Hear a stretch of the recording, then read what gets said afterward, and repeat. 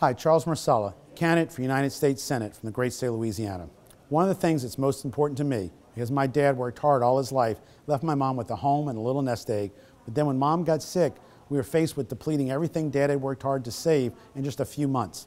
There is a thing called the Pension Protection Act of 2006, but there's more things that need to be done so that when a senior gets ill, they don't have to go through every penny of savings before they qualify for Medicaid. And there are just some stupid exclusions. You can exclude art, but you can't exclude stock from qualifying. You can have a house worth $500,000 to $525,000 that you could exclude, but if you have a $200,000 house and $300,000 in savings, you can't exclude the $300,000 in savings under certain conditions. I would like to address these as United States Senator, both for the state of Louisiana and for the country as a whole, because our seniors are important to us.